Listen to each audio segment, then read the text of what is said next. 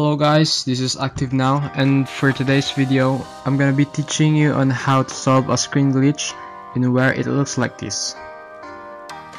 So when you try to drag a file, it looks like this. So I have no idea what it is called, so let's call it dragging glitch. So don't worry, this is not a virus or anything like that, and in order to fix this you need to go search and search for system settings, and then you'll see the system properties and go to performance settings, then click on let Windows choose what's best for my computer. Click apply, click OK, and there you go, your problem was fixed. So that's how to solve a screen glitch, and thanks for watching. So if you like this video, click like. If you have questions, comment down in the comment section, and subscribe if you're not yet subscribed. Thanks for watching.